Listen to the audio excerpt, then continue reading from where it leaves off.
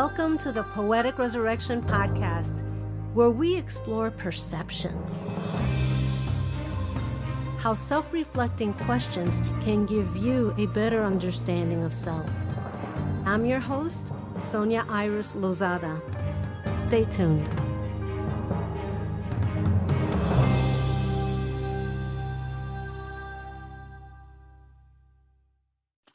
This week we have Luis J. Rodriguez, second time on Poetic Resurrection. I am so honored to have you back. And you're going to do a poetry reading of Always Running.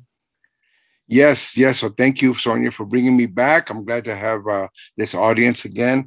And so I'm going to read this poem, and I'm going to try to I'm going to read it first, and then I'll explain it a little better, because sometimes it's hard for people to get. But let me read it first. It's called Always Running. And by the way, this is not why I named my memoir Always Running. This poem came first, but it does. Anyway, it goes like this. All night vigil. My 2.5-year-old boy and his 10th-month-old sister lay on the same bed, facing opposite ends, their feet touching. They looked soft, peaceful, bundled there in strands of blankets. I brushed away roaches that meandered across their faces, but not even that could wake them. Outside, the dark cover night tore as their daybreak bloomed like a rose and a stem of thorns. I sat down on the back steps, gazing across the yellowed yard. A 1954 Chevy Bel Air stared back. It was my favorite possession. I hated it just then. It didn't start when I tried to get it going earlier that night. It had a bad solenoid. I held a 12-gauge shotgun across my lap. I expected trouble from the Paragons gang from the West Linwood Barrio.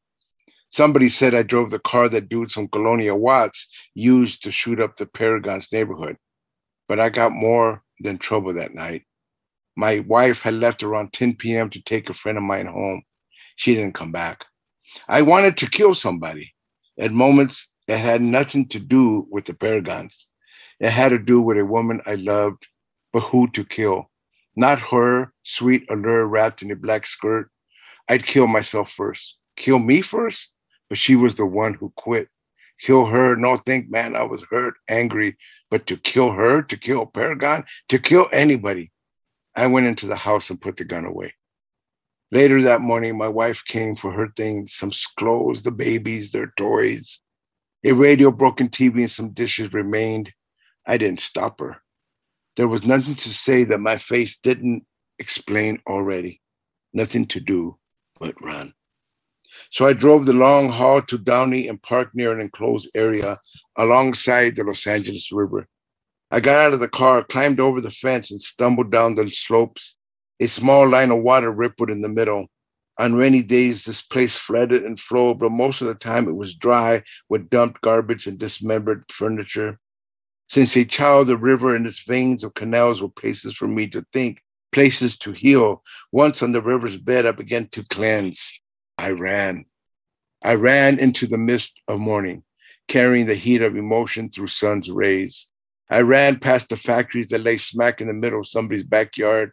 I ran past alleys with overturned trash cans and mounds of tires. Debris lay underfoot. Overgrown weeds scraped my leg as I streamed past, recalling the song of bullets that whirled in the wind. I ran across bridges beneath overhead passes and then back alongside the infested walls of the concrete river, splashing rainwater as I threaded, my heels colliding against the pavement. So much energy propelled my legs, and just like the river, it went on for miles. When all was gone, the concrete river was always there, and me always running. Wow, I could so relate to that. There's a lot of rage and anger that comes up in our neighborhoods. I was living in Watts at the time with my first wife. We had 2 babies, Ramiro, my son, who you might have met, and my daughter, and they're like 2 years apart. I was working in a steel mill, double shift, 16-hour shifts sometimes. I was working so hard just to keep things going. The house is very small.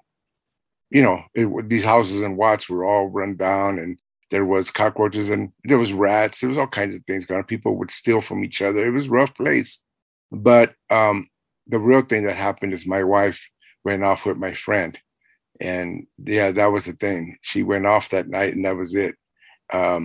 and they had an affair and the whole thing just, and I knew what had happened because if you read the memoir, you realize that I'm at first clueless as to what's going on, and then I start adding two and two together. And at first, it was such a painful thought, and I got the shotgun, and I was going to run down the street with the shotgun, but I think that's not a good idea to do in Watts, so I couldn't do that. And then I was going to start my car, my '54 Chevy, that wouldn't start. I was kind of in my own little madness for a while. I went to my kids, I hugged them and everything. And then I thought, well, I'm going to wait for her to come home and I'm going to kill her. I mean, those are the thoughts that you're going through. And of course, I didn't really want to kill her. I didn't want to kill anybody. It was just the pain of being in that situation. And then I realized I'm not going to kill nobody. So I put the gun away. But then I'm still stuck in this thing. So what happened in the morning when I went through this little madness that I was going through, I got numb. I just numbed out. She came finally in the morning and I went right past her. I knew what had happened. She did have the affair with this guy. It destroyed everything and she ended up moving everything out. But what I ended up doing is like, I can't rage. I can't hurt my kids. I can't hurt her. I can't hurt anybody. I have to take this energy. And I started to run and run and run. And that's the kind of a depression that some people get where they get extra energized. Not, how depression tends to pull you down. There's another one where you're just like, you don't know where to go. And so I just ran and ran. And I would run for a long time and several weeks, actually. I couldn't even sleep. That's how hurt I was. Yeah. So anyway, that's the backstory. And I've told you earlier that me and my wife, Camila, we have since, reconciled. We've all understood what happened. I've been now happily married with Trini I've been together with her for 36 years. Me and Trini have our own kids. I had another wife, another situation. But the thing is, that's all the past. She's still the mother of my kids. And so I have to relate to her. But I think we're much better about understanding how young and frustrated and stressed we were. I was only 20, maybe 22 years old at the time when we broke up like that. So we understand now. We're both immature young people. I married her. She was my high school sweetheart. And this is a good story. I married her when she was 2 months out of high school. And that's the way it was in the barrio, Yes. And we got married. We fell in love. It was the right thing to do. And then we had these kids. And the work and life trying to survive, you know how it is. And then I was her one and only. And she had never been with other people. She was one of these East LA girls. She was an East LA girl, like tough. She would talk smack. She knew how to be East LA, but she was sheltered at the same time because the gang girls were trying to recruit all her sisters. She had 6 sisters and they would come to the house and her mom would beat the heck out of these gang girls. Her mom is a really amazing personality. She's still around. Felicitas. She's an amazing person that someday I'll talk about. I wrote about her too. But anyway, she kept the gang girls away from her sister, the daughters, but they were still East LA. So my first wife was a big, loud talking, tough East LA girl. But at the same time, she had never been out in the world. And that's what happened. She went off and that was the end of that relationship. You know how that goes. But anyway, the deal is, what do you do with your rage? What do you do? I mean, some people will kill people, kill their families. We've seen this. Men in particular, they're raging all the time. I had to put that energy in the running and somewhere. I had to put it somewhere because if not, it would go to the wrong place. Because I grew up in the hood myself. Yeah. The Chicago hood, though. Yeah, I know. And I know your hood, so I know exactly what you talk about. And when we lived in a tenement, there were roaches. Yeah. And it didn't even matter if you had an exterminator because they would leave and then come back because your neighbor had them. Everybody had them. And then you could hear the rats running in the wall. Exactly. That's right. I lived in the same neighborhood as you did in Chicago later on. I know exactly what you're talking about. These are poor, Humboldt Park. These were the poor. I was a Puerto Rican neighborhood I was in. Poor neighborhoods, 3-story, 6-story, sometimes 6 flats and 3-story high. Yeah. They were rough places. Families had to live in them, Yeah, because what choice did we have, at that time? Yeah. Now these areas that we grew up in are fancy. They're getting gentrified. Oh my God, they got gentrified big time. And a friend of mine bought a house there. and her family did. And now she hasn't. Now she's in a great neighborhood. But when that house was bought, it was not a great neighborhood. Right. No. They gentrified my old neighborhood in San Gabriel Valley, the one that my barrio, my neighborhood that actually came out into the streets and everything. Now it's mostly it got Asians came in with money. This is San Gabriel Valley when it used to be a dirt road, shacks. It looked like Appalachia, only more densely populated with goats and chickens in people's backyards, Really? surrounded by white suburbs. White suburbs with sidewalks and strip malls. And we were these little enclaves of migrant community of Mexicans that was forgotten. And we started this gang. We were heavy duty, but by the 80s, the Chinese, Taiwanese, Japanese, Korean, Vietnamese people were coming out and they were buying up these homes and getting rid of most of the real poor Mexicans. There's still a lot of Mexicans there, but these are Mexicans generally that can move up. All the poor people were sent to the desert. You know how that goes. They're all living in the desert now. And so, but my neighborhood got spread out that way. They pretty much gentrified my old neighborhood. Yeah, because when I was growing up, we were told ahead of time that urban renewal, which is really urban removal. There you go. And then what happened in our neighborhood, people that owned their houses outright who were retired, they had to sell them because how they got them out was to raise the taxes so high that they couldn't pay the taxes, so that they had to sell out the houses. Yeah, well, I'll tell you one other story. When I moved out of Logan Square, because we went from Humboldt Park to Logan Square, which is still big Puerto Rican, but Logan Square was being gentrified. I had bought a house with me and Trini and our family, and we were going to move out to LA, move back. And I wanted to sell it to my neighbors. I said, go to a bank and get a pre-approved loan. My neighbors were Puerto Rican, Mexican, Guatemalan. They were neighbors. I said, go get them. And they all went because they wanted to get this house. I didn't want it to get gentrified. The banks would refuse any pre-approved loans to them. The only ones that came with pre-approved loans were white people with money. The only ones that could buy the house. It was really sad. I had to sell it to a gentrifier because banks wouldn't give it to the neighbors. Can you imagine? These are hardworking people. I'm not talking about a bunch of deadbeats. I'm talking about people who work hard, the families, they got jobs, the banks. So there is discrimination in the way that they handle that just to make sure that the gentrifiers can come in. And that's what happened. It's really sad, but that's the way it goes. You know, that's strange that we're having this conversation. Last night, I was watching an episode of The Last OG. I know saw that. Yeah. And she wanted to get a house loan. She has a house, but she wanted to lower the rates. Yeah. So she had her son-in-law, I think he's her son-in-law, who's white. Yeah. Show the appraiser the property. Wow. And she put pictures of white people everywhere. Oh my God. Because she's black. Funny.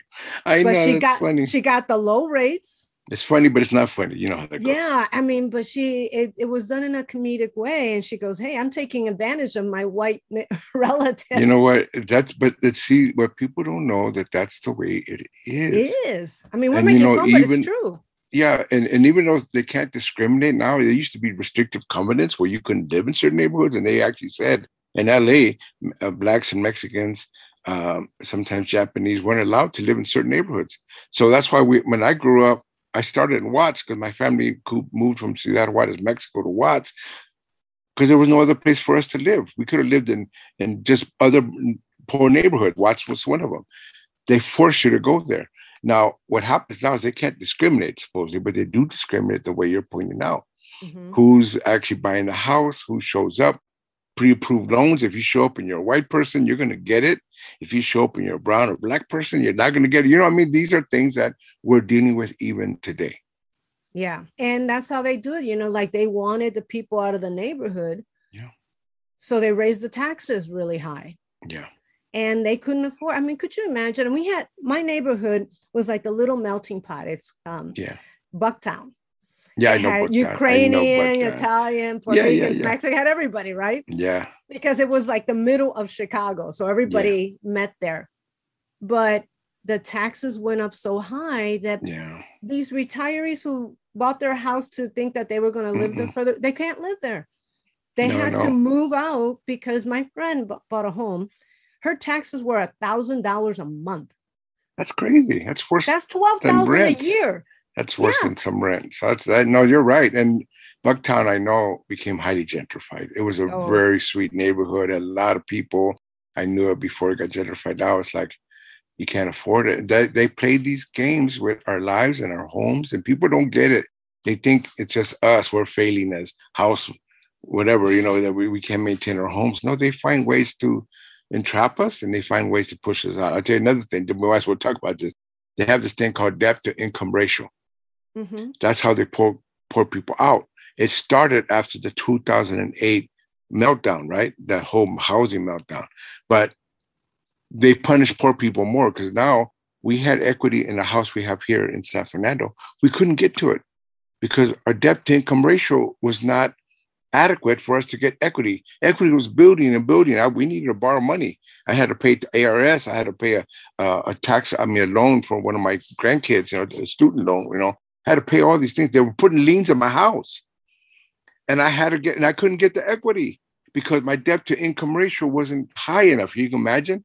And I'm one of the more privileged people. I'm one of the better. Can you imagine a poor person, really poor? I'm not even that poor. And I never began to realize this is how they push poor people out. Middle class people even, and generally they're black and brown. So that's how they do it. They do it in ways that are insidious. And they said it seems to be like the cool thing to do, but they force people out who can't afford these kind of ratios. Anyway, we can talk about that forever, but I think the point is this is by design. People know what they're doing when it comes to these things. Right. So you get into, like one of the things I promised when I got out, it's like whatever I do not want any more pests in my house. That's it. And I'm glad that California actually has a law. You can, they have to take care of it, or you could break a lease. You could do all of that if you want. But there is, when you were saying about the rage in the poem, there is that rage. And I think people like me and you who are really more artistic, we feel more rage when we're pushed into employment that we have to do just to survive. We're not even talking about thriving, but just to put food on the table and to pay the rent. And so we have to go into jobs because we have the same problem when it comes to jobs. We have to go into jobs that we might hate. And I've looked for jobs because I'm considered highly hireable. Actually, I turned down 2 jobs. One this morning because I didn't want to go into something I didn't want to do. You're right. No, I can't do it anymore. I have to follow things that work with me instead of thinking. And it's our own fault that we're trained this way to think in terms of lack. We just think survival. We have to survive. We have to survive. And Mexicans, we stay there. That came to LA came as workers, and so did the blacks. They came from Louisiana and Texas, even the poor whites, but poor whites had a better way to move up. Here's a thing that people don't know. There is not one poor white neighborhood in Los Angeles. I know people have questioned me on this, and I go, tell me which one it is. There are poor whites that live among Mexicans. Because somebody said, Van Nuys. Van Nuys is a Mexican barrio Van Nuys. Maybe some poor white families live there. Give me any neighborhood. There's no all poor white neighborhood there was in Chicago. You can't find one in LA. What's up with that? Now, I know there's poor whites. You see them among the homeless. You go to the deserts, they're out there. They're with the poor people. They're following the poor people. There's poverty among whites is real. But what I tell people is that LA, and I'm not sure it's just LA, but a lot of these cities have pushed, there's no poor white people anymore as a community. You know what I'm saying? Yeah. These whites have money. These are whites coming in with money. And so I think that's what people don't understand. The poverty is being pushed out, but there is no poor white neighborhood that anybody can claim anymore. And I don't even know if they ever did. I was wondering, when was there a poor white neighborhood? People can point out to me, but generally they lived among Mexicans or blacks when they were poor. You know what I'm saying? There is no, so. That happened in our neighborhood too. In Chicago, we had some poor white people in our neighborhood and our school, mostly Southerners that came up to the city. So that must have been like a big thing, Yeah. And we had them in my neighborhoods in East LA too, by the way. But they weren't, it wasn't their whole neighborhood was them. You know what I'm saying? Right.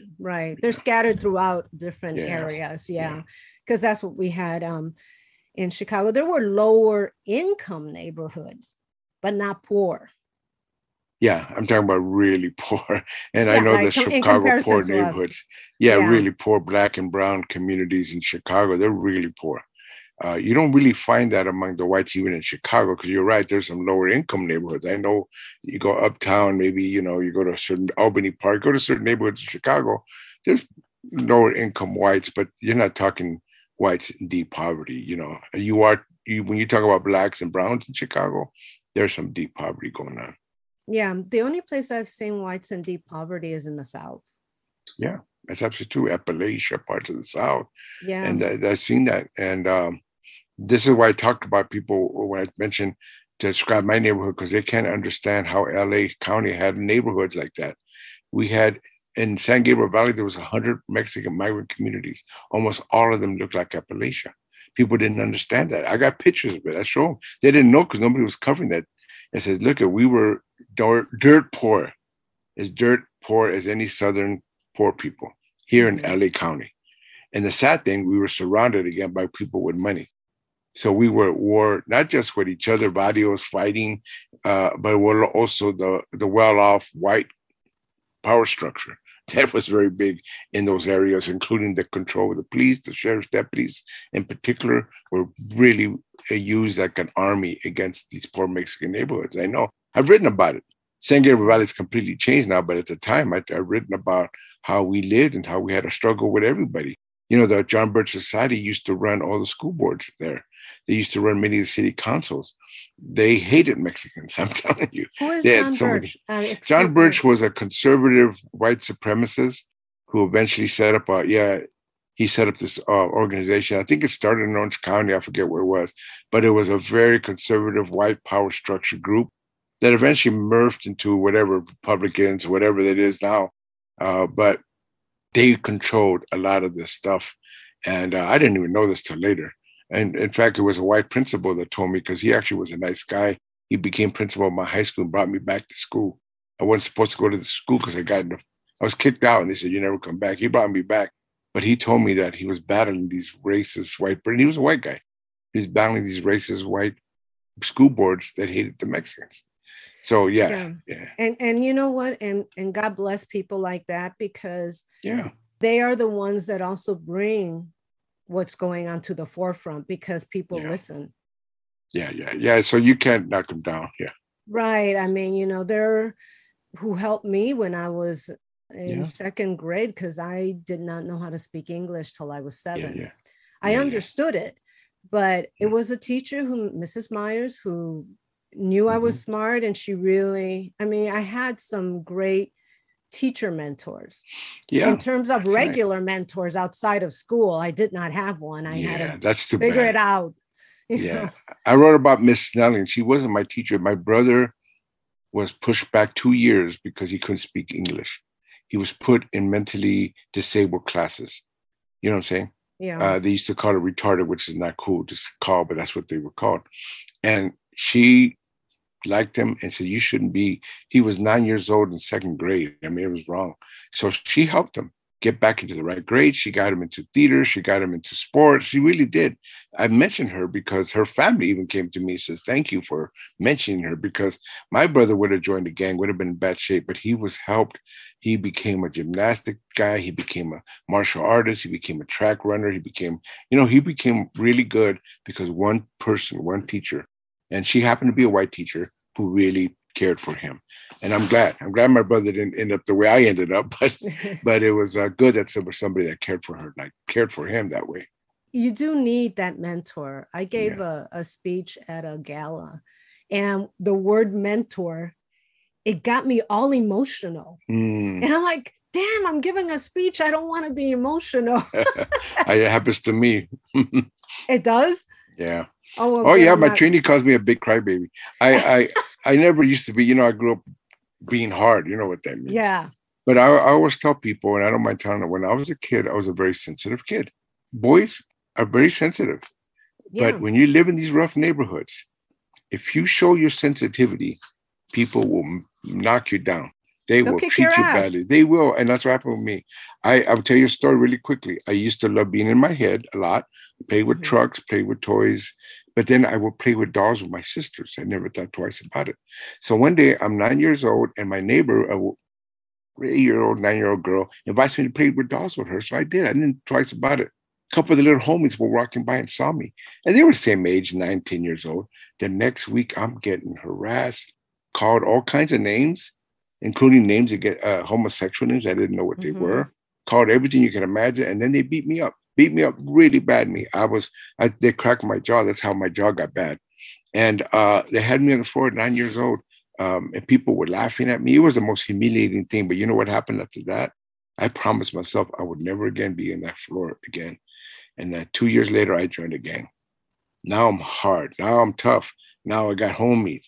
And then I got involved with all kinds of things that put me in that position. I took on everybody. You know what I'm saying? My rage from having been so humiliated became, I'm not going to let anybody ever do this to me again. So I fought everybody.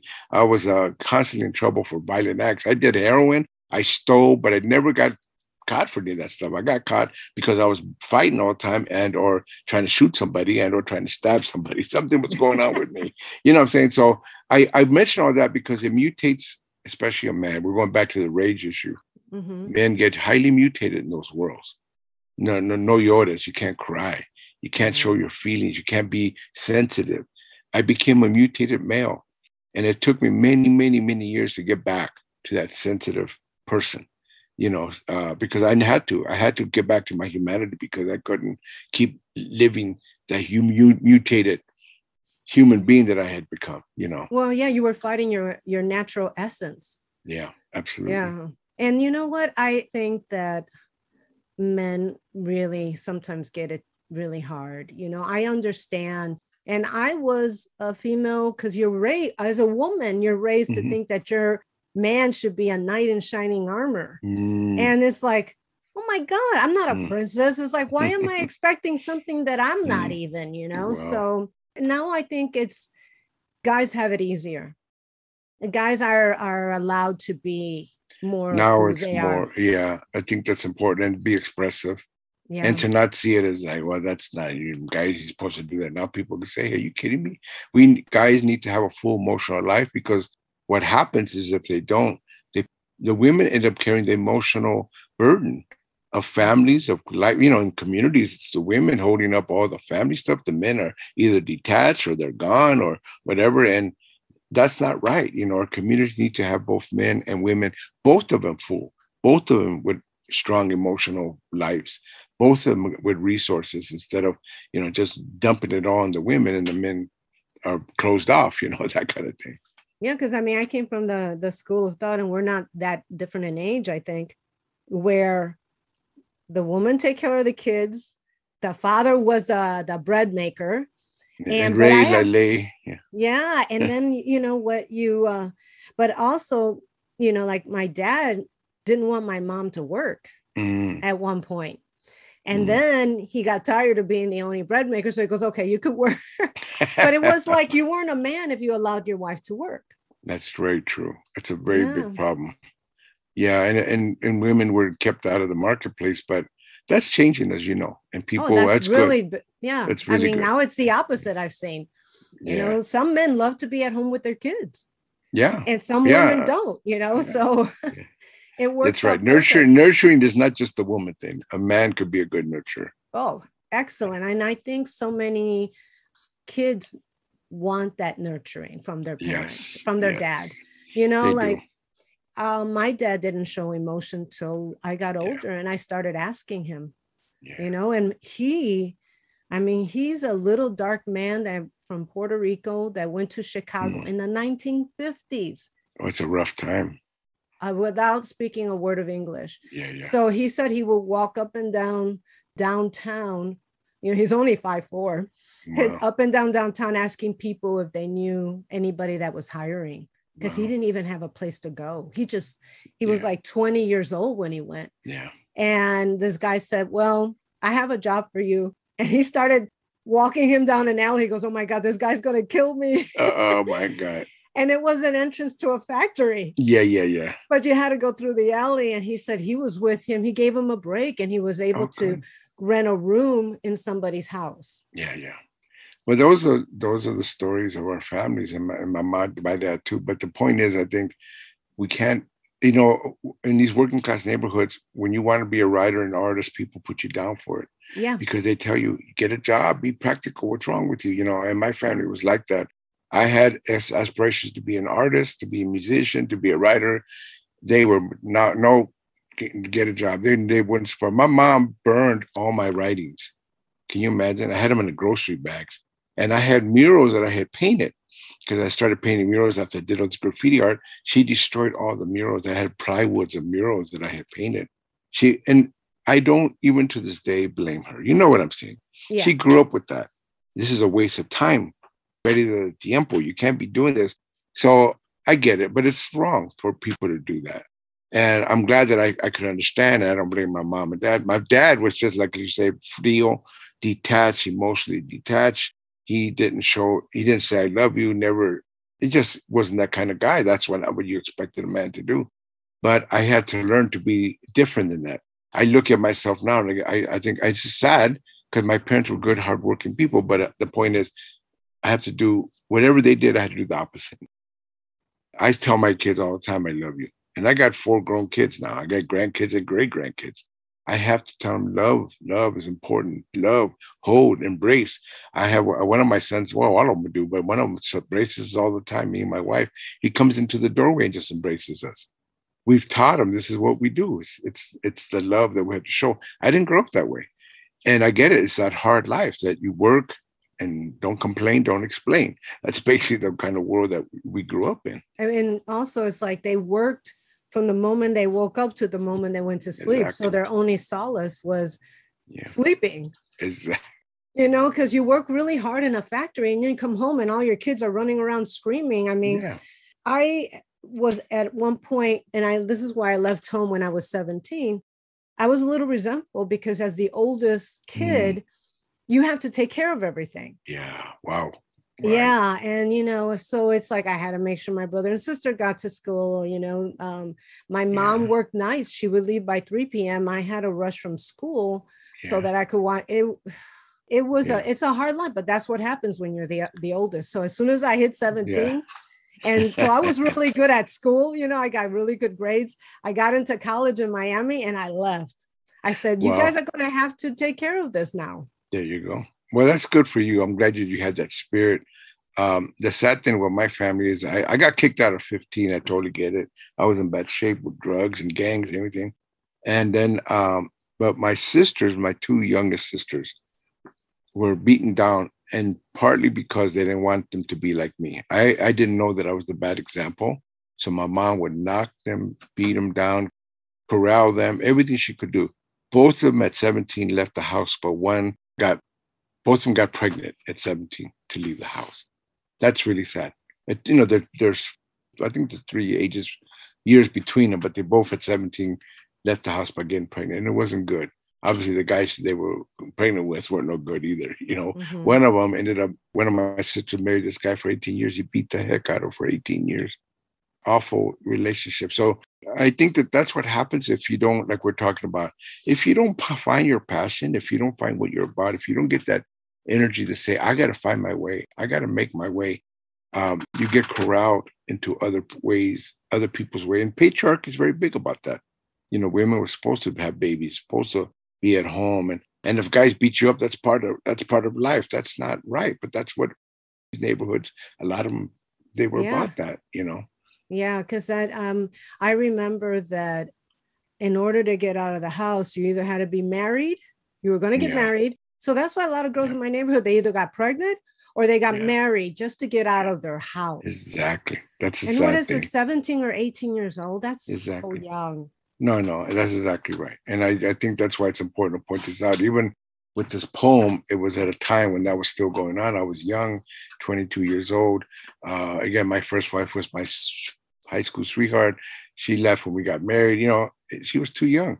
And she 2 months out of high school, but that's what we do. That's what we end up doing. Now, do we know each other? Do we really understand each other? Were we mature? No. We found out later after 2 babies and everything else that we really weren't happy together. You know how that goes. Yeah. But that's sad. But the freedom was there for to get out under those conditions. Then now you got to figure out what to do with this partner you're with that may not be the partner of your life. And that's part of the other struggle that we have to have. I want to say something else. I ended up working in all those industries too. And I worked in steel mills and I worked in smelters and I was a construction because when I left the gang life, I didn't want to go back to crime. I actually absolutely didn't want to go back to heroin, to crime. And so work is the only thing.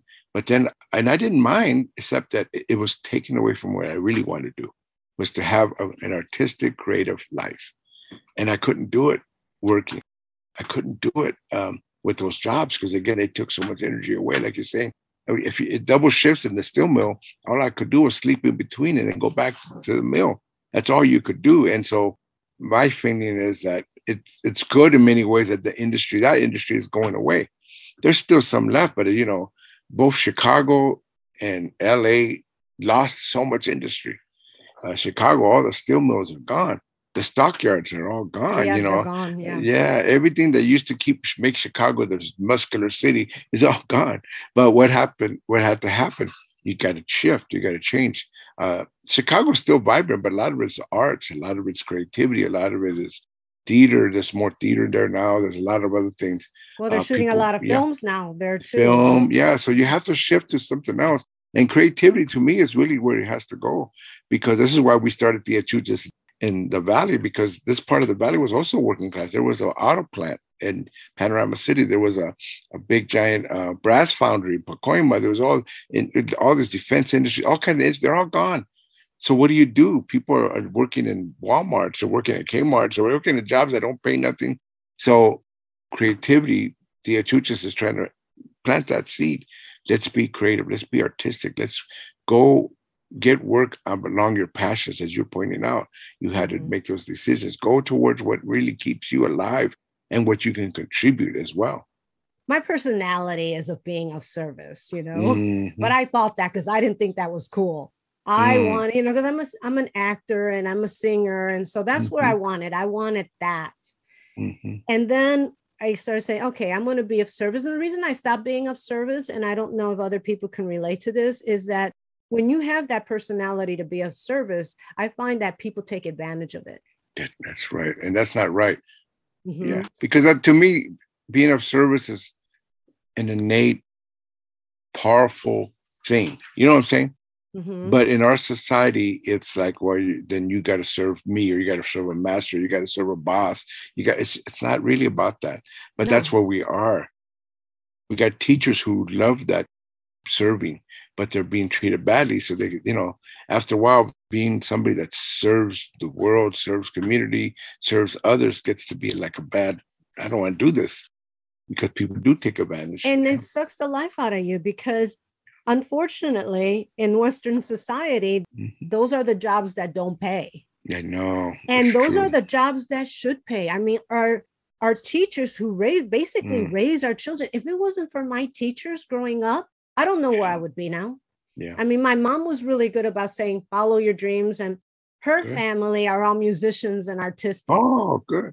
Yeah. So she was stopped being creative because she had to do money, but she did not stop us, even though I was called La Perdida for a while.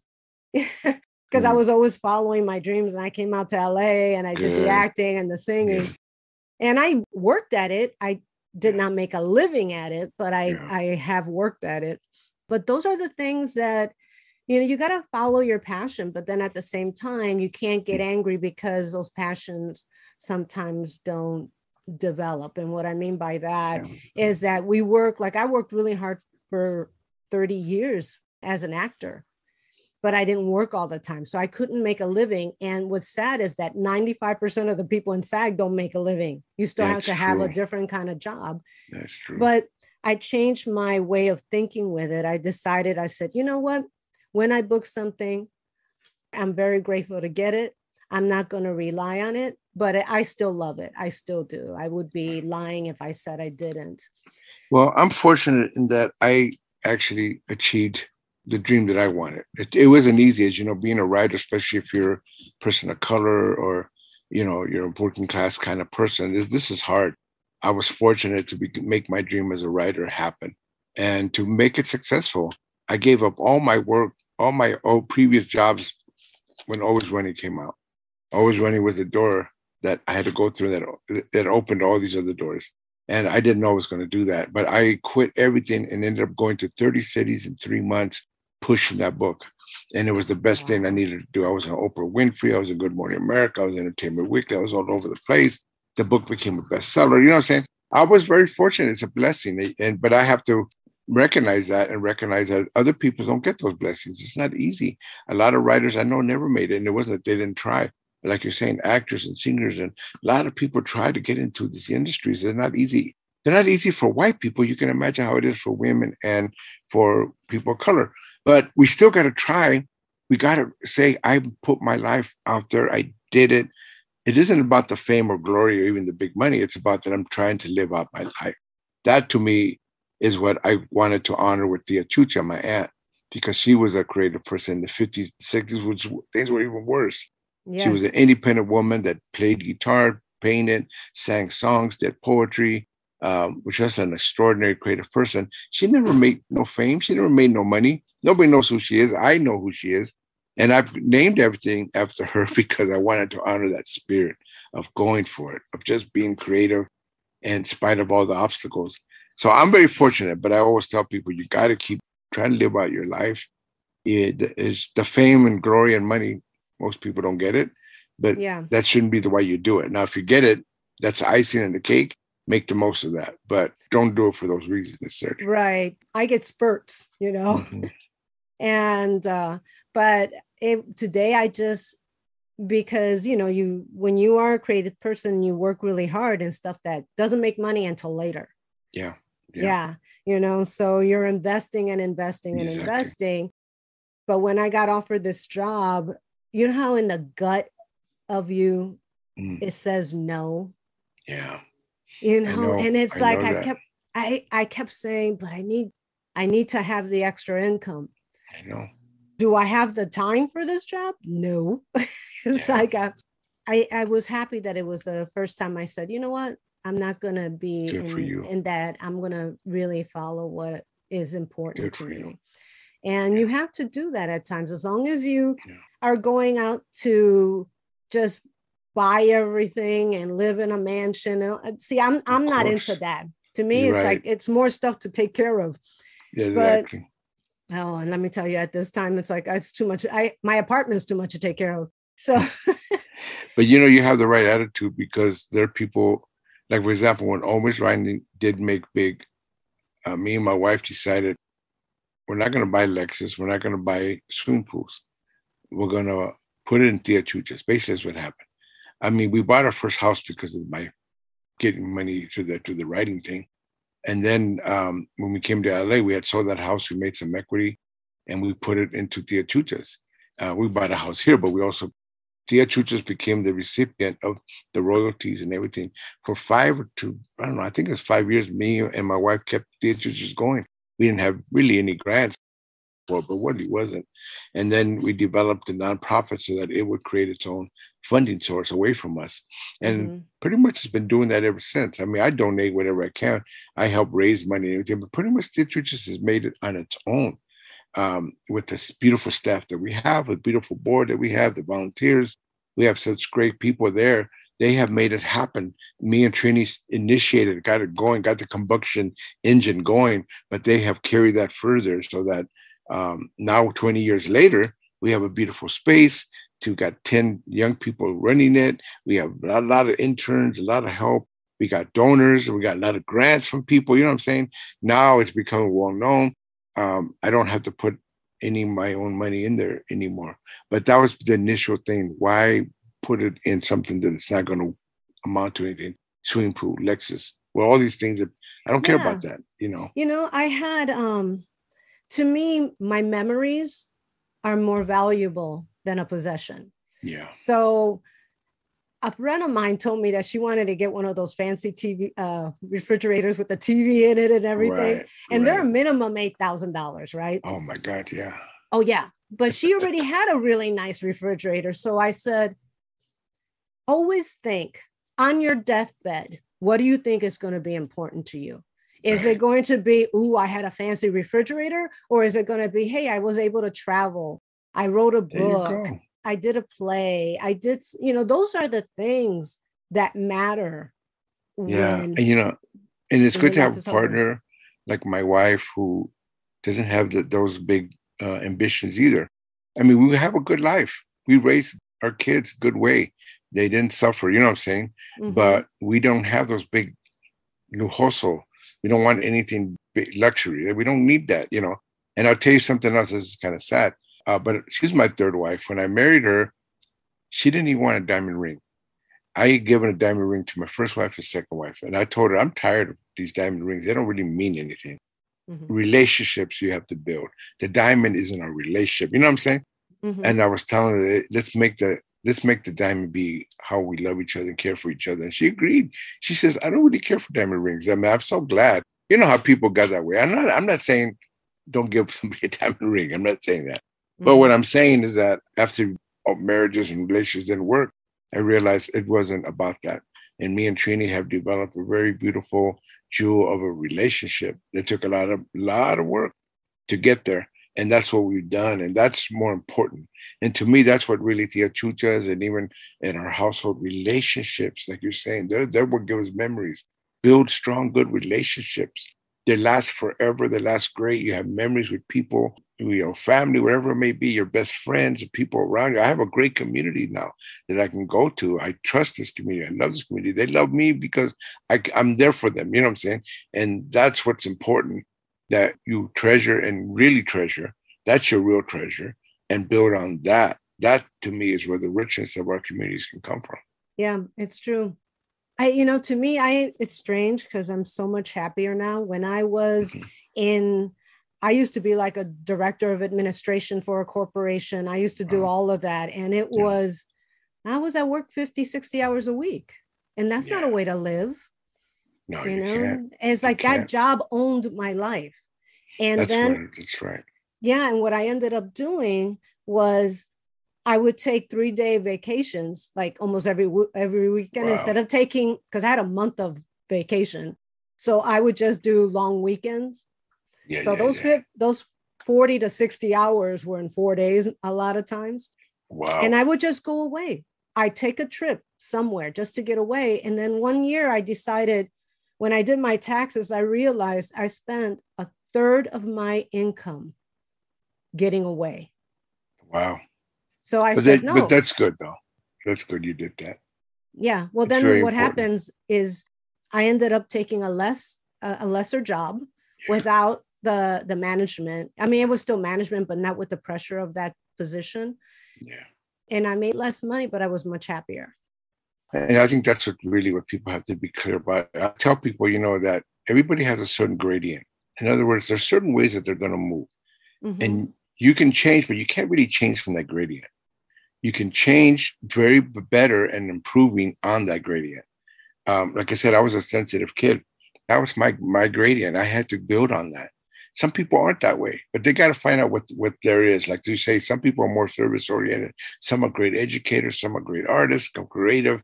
Some are great business people. There's nothing wrong with that. It's just knowing what your gradient is and proving and getting better about that. Mastering the skills and genius you already have. You know what I'm saying? Mastering it in such a way so that it becomes what you say you own it, not others, and it Mm-hmm. doesn't own you. That's the important part of life. And I always tell people, including gang kids, listen, man, I turned my life over to gang, to heroin, to all kinds of things. It owned me. All Mm-hmm. the drugs, it owns you. All the alcoholism, eventually it's going to own you. That's not what you want. If you want that, I can't stop you. But if you look that kid in the mirror and you love that kid, that's the only person you have to answer to. And you got to make sure, am I really owning my life? Am I really living the life that I should live? What is my gifts? What do I want? These are very important questions that especially young people need to ask. Most people don't ever help young people with that. They just Yeah. go through whatever conformity they have to do, whatever issues they expected of them. And then they go through and they realize that when they're middle age, what have I done with my life? Yeah. Exactly. And we, so much of us, I mean, we do it. I think that we allow fear to control us. Yeah. And we grew up being poor and knowing what that feels like and knowing what it's like to put a meal on the table. And so that owns us. Those beliefs own us. Yeah. And that's the thing, is we have to change those beliefs. And that is a very difficult thing to do. It's very difficult. And again, that's why I give my parents a pass. That's what they believed. That's what they feared. And I understand it. I don't want to live that way, but I totally get why they had to live that way. Generations of peons and hardworking people and people working at ranchos and moving here in the country, working in the industry. My mom told me that when she was 9 years old in South Texas, you lived in Ciudad Juarez, they went to South Texas to pick cotton, starting at 9 years old. So that was her life. And so I remember when I was 9 years old, she told me that story. She told me, now you got to go work. She had me take this rusty push lawnmower and drag it down the street and cut people's lawns for 25 cents. And again, it was funny because nobody really had lawns. They had dirt, a little bit, but I did weeding, whatever I had to do. I did a lot of work, but it was like, now you time to work. 9 years old, because she worked that way. So I get it. And I totally understand. It makes sense to me, but I don't think we have to live that way. We shouldn't have to live that way. No, none of our kids should have that as a prospect in their life. It's good to have a work ethic, as you know. I'm glad that I did work. I'm glad that I worked in that industry. I have a high work ethic. Working for myself, I could be lazing around. I don't. I get up early. I work hard. I get my work done, but I also relax hard. I mean, how people say they party hard? I don't party anymore, but I relax. I do relax. Me and my wife, right, when we're done, we're watching Netflix or we're reading or we're just, we just relax just get away. It's not about partying or anything, but it is about taking that break, that reflective moment just to get away. That to me it all works together very, very well. Yeah, you need that time to quiet the mind. Yeah. Because that mind is constantly, and let that little soulful energy of creativity show itself. Because when I meditate and in my dreams, that's most of what my poetry is about. It's very surrealistic. There are some that are kind of hardcore. And we had talked last time we talked, which for those listeners, I lost the interview. I don't know how. We talked about, going through experiences and going through abuse and going through many things as you grow up and I don't know if you notice that as people just say, oh, it makes you tougher. Well, sometimes it does. And sometimes it does. I think that's the point. I think being tough, if it's not a facade, is important. You know what I'm saying? Have backbone, have courage, stand up for yourself. But people have mutated toughness now, which means aguante. I'm gonna take all this nonsense. That's not being tough to me. Just aguantar esto, aguantar lo otro. It's not about that. I think it's about really standing up when you need to, having the backbone to go through life, the hardness of life, the ins and outs. My relationships were bad, but I totally don't mind having gone through them because I finally found a good, decent, loving relationship. I get it. If nobody finds it, they still got to struggle through that. Point is, you got to go through that. I worked in those industries. I don't regret it. I'm glad that I did. I'm just glad I'm not doing it no more. I'm glad that I found my way. So I think those are the things that people mutate toughness, because I grew up with the idea that you have to be hard and tough, but that was a facade. No. And I'm glad that modern thinking is more about being nurturing. The sensitivity part is now appreciated. That's what a lot of these leadership programs are teaching you now. You have to know what the personality is of the person next to you so that you know how to deal with them. It's more about, what is it called? Authenticity. Exactly. Yeah. It is authenticity. And what's authentic to me also has the word authoring. It's being authentic, but also that you can author this life story that you have to live. Yeah. It's not necessarily writing it, though that's part of it, but authoring your own life story. What were you meant to live and how do you live that? Exactly. Yeah. I don't regret all the hardships because honestly, I have a lot to write about. There you go. That's also true. Yeah. I made that. I made a living doing that, and so I can't say that's not true. I made a living writing about my hardships. But the point is, I survived them. I'm here. I'm quite healthy. I have really great relationships. We built a great institution at the Achuchas. So that's when you can look back and say, wow, what was that road? How hard was that road? I was talking about my son, because my son Ramiro, who works with me now, and he's been out of prison for 10 years, and he was in prison for a long time, 15 years, and he suffered a lot. He went through a lot of bumps in the road and relationships and everything. But I have to say, now he's 46 years old. He's becoming a really fountain of positivity in our family as well as in the community. I know it's hard for him. Sometimes he gets going. He can get triggered very easily, and we've talked about that, not to let that happen. But he's genuinely positive in spite of everything. You know, I see him smiling. I see him always trying to go for the positive thing. And I think that's important. It isn't that he went through hell and back, but that he did come back. You know what I'm saying? Yeah. That's what's important. Yeah. It really is. It's that gratefulness that you're out of it. Yeah. You know, that to me is, you're grateful to be alive. You're grateful to have overcome it. Because people should be extremely proud of themselves to overcome that. Yeah. And I think a practice of gratefulness should be in everybody's life. I had to do that. Like I said, I was on heroin. I was drinking. For 28 years, I was an addict. I finally sobered up. But one of the things that keeps me sober, and I've been sober now for 28 years. I was 27 years. So I've actually beaten sober more than I was, is to have a practice of gratitude. Because, addicts aren't grateful by nothing. And I do it every day. Every day I find a moment to just be thankful. And now we're in that Thanksgiving season and everything. But I think that should be a daily practice. Gratefulness for the blessings you have. There's terrible, hard things. I get it. And so we got to put that in perspective by being grateful for the things that are blessings. Everything that we live and everything that we shared it's got hard lessons. And that's really I tell the guys when I go to prison, I work in prisons and juvenile halls, and I tell them, what are you going to do with everything you've been through? You're either going to curse the world or you're going to bless the world.